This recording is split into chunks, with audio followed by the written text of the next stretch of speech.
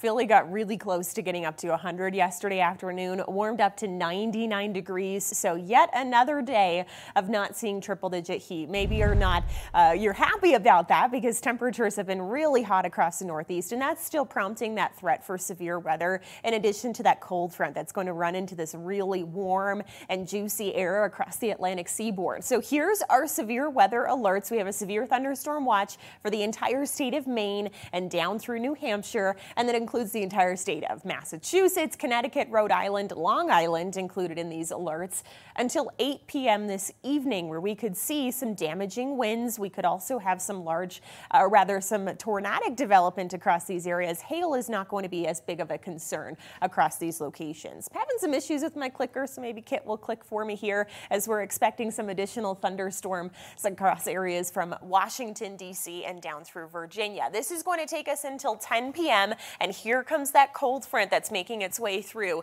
the Atlantic seaboard. Now this extends all the way down through West Virginia and Kentucky, where we're expecting some of those thunderstorms that may be a little bit slower before coastal areas see that.